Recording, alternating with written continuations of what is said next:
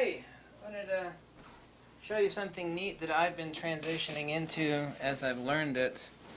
And it's a neat little application. It's called Affinity Photo.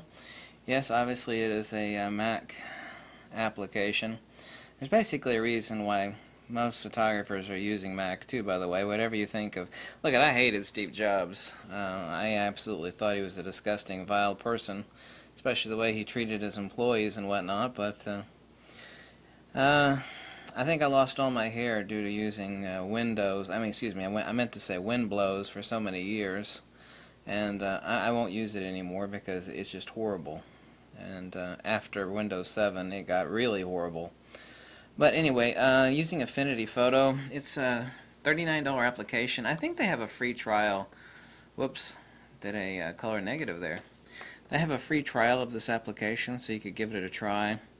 It's kind of like a very intuitive version of Photoshop, and by intuitive I mean it'll take you one millionth as much time to learn how to use it, and it is extremely effective and a very nice program to use. So if someone was interested in editing photos, obviously the main workflow I use is raw converter or Nikon stuff directly in Lightroom, or with Fuji I use Irradiant Developer as the best raw conversion application for the Fuji platform, and then mess with the TIFF files in Lightroom.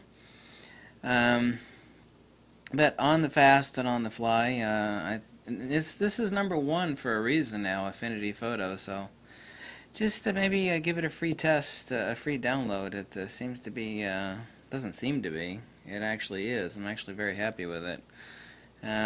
This is how many applications should be laid out and created, and most aren't. They're very counterintuitive, very counter-logical, and this does not go that route. So take a look at it, and I think it's spectacular, but that's just me.